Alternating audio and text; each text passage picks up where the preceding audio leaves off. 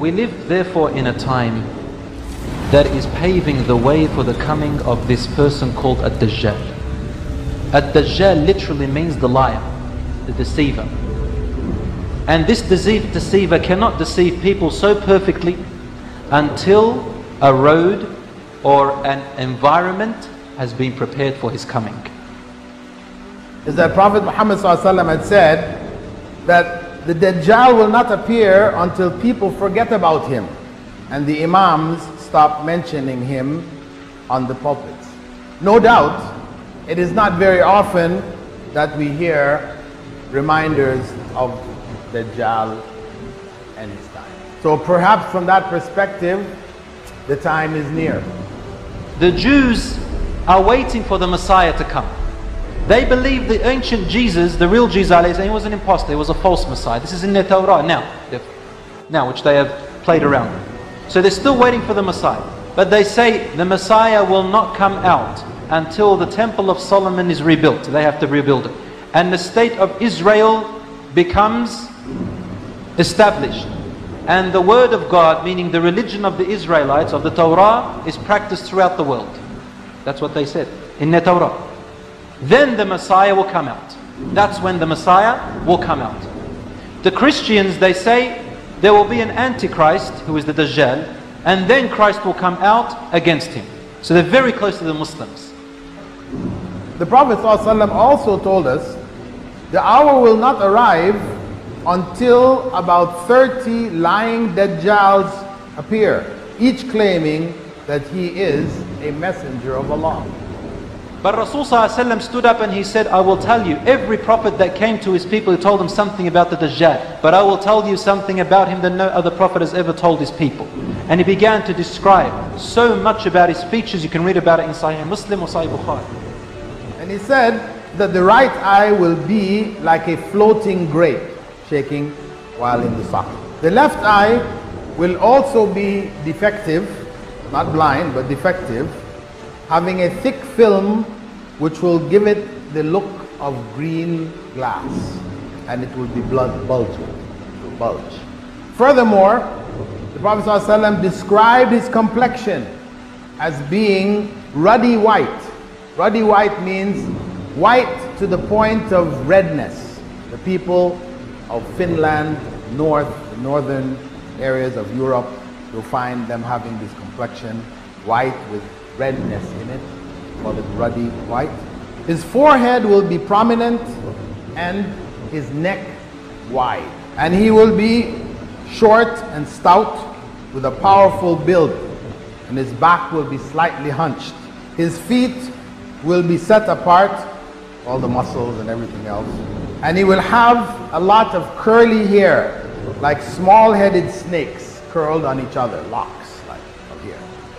He will also be sterile, having no children. According to the Prophet ﷺ, he most resembles Abdul Uzza ibn Qatan from the Mustalaq clan of Khuza'a tribe, who died in pre-Islamic times. So he described him as looking like a particular individual.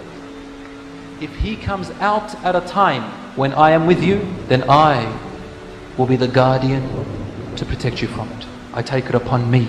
Allahu Akbar. This is from his mercy sallallahu alayhi wasallam and his care for his ummah. He said, Ana kafifu, I will take him on other than you. Even though Rasul sallallahu cannot kill him. Only Jesus alayhi salam can kill him. He said, but if he comes out after my time, then every person is responsible for themselves. And he said, be careful, for he will deceive. Prophet Muhammad ﷺ did say, ما بين خلق آدم إلى قيام الساعة أمر أكبر من الدجال. There is no trial from the time of Adam's creation until the last hour greater than that of Ad-Dajjal.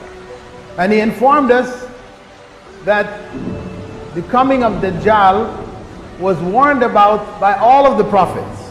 وأن الله عز وجل لم يبعث نبيا إلا حذر أمته من الدجال. Allah most great and glorious never sent a prophet without warning their nation about a Dajjal. And that's why it is not surprising to find in the scriptures and the writings of the Christians and the Jews reference to the Antichrist.